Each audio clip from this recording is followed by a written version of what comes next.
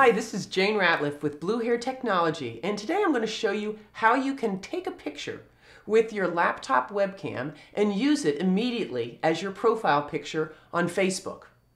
Because nobody wants a Facebook account with a picture, a profile picture that looks like this. We do not want a silhouette as your profile picture. We want to see you. So this is how you do it. First, you have to have a laptop. A fairly new laptop will do this.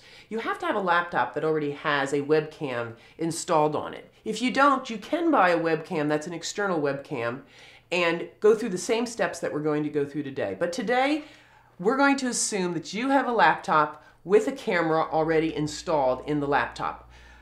I have a little teeny camera right up here that I can see.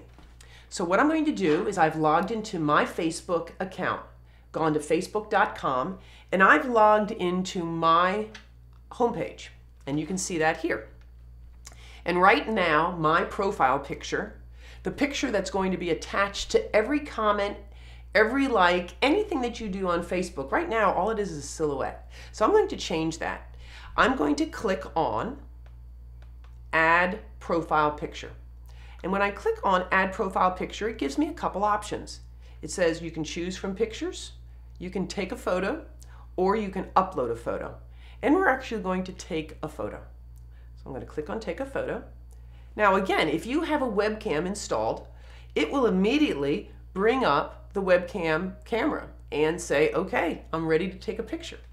So I'm going to get this thing centered just right, get myself situated just right, and come down here, and when I'm ready, I'm going to smile and take the picture. So here we go. Now that we've taken the picture on our webcam, we come back to the profile and we click on Add Profile Picture and click on Upload Photo. You will now find it on your desktop wherever you saved it. I saved it on my desktop. And we'll scroll down till we find it. And there's the picture. I see it right here. Gonna click on it, click Open. Now I've uploaded the picture as it was taken. What I could do is go back into any of my favorite photo editing programs and change it so it's cropped a little bit better and would fit within that box a lot better. But that is how you do it, and it's simple to do, and it's much better to have a picture as your profile picture versus the silhouette that's the default for Facebook. I'm Jane Ratliff from Blue Hair Technology, and that is how you take a picture and upload it to your Facebook page.